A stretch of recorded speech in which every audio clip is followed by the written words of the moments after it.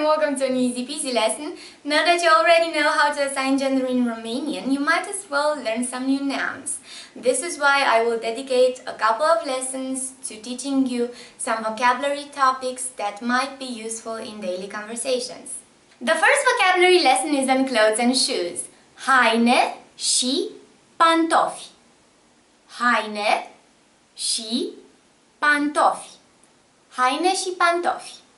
So, cămașă, cămașă, bluză, bluză, jachetă, jachetă, palton, palton, fustă, fustă, pantaloni, pantaloni, rochie, rochie, pijama, pijama, tricou, tricou, fular, fular, cravată, cravată, curea, curea, eșarfă, eșarfă, costum de baie, costum de baie, șosete,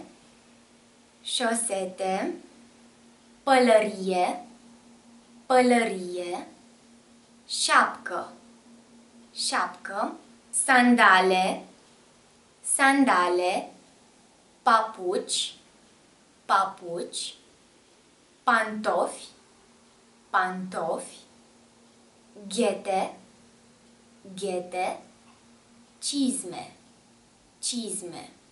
Alright, this is it for now. I hope you enjoyed it. If you have any questions, please feel free to contact me. Be happy!